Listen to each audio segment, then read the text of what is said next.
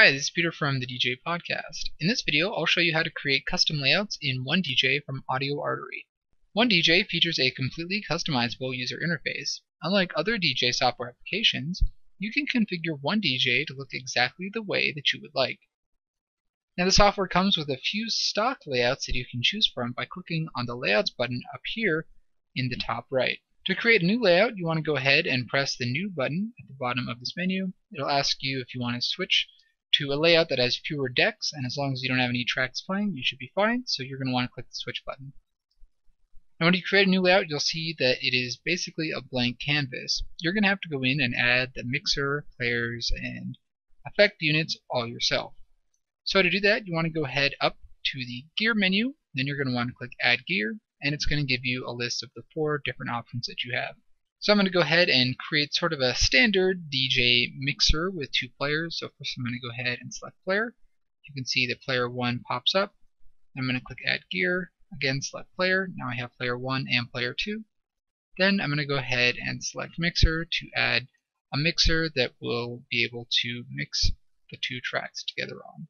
Now the great thing is that all of these layout sections can be moved and resized to your liking. So if you want to move a layout section, simply click and drag on the section header. So for example, mixer 1 or player 2, just simply click on where it says player 2 and you can kind of drag it around.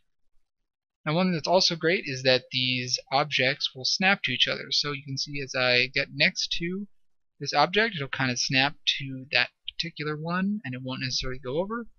And that's great if you want to resize these particular layout options.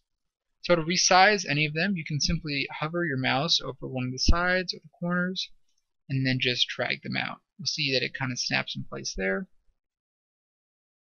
Before you can actually start mixing with the new layout, you have to configure OneDJ's audio output routings. We're going to go over audio output routings in a future video in more depth, but for this video, what we're going to do is we're going to first click on the Overview option in the top right. Now this shows you how the audio is being routed out of OneDJ, and currently the 2 players would just send sound right to my speakers. But what I want to do is send them to the mixer first so that I can do some internal mixing. So what I need to do is grab the output from the player, and I'm going to go ahead and send it to the mixer.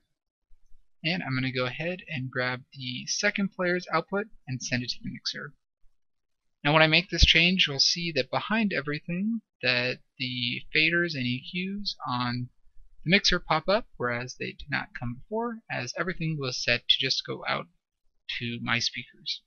So when I'm happy with that, I can simply click on the Overview button to exit the audio output routing options. And now that I'm happy with my glorious layout of 2 players, one larger than the other, and a simple mixer in the middle, I can then go ahead and click on the Layouts option, and I can then double click on the name of this layout, so I'll call it Excellent, because it is so awesome, and then I'll press Enter. Then I can press the Lock button, and that will prevent me from accidentally moving the layout sections around.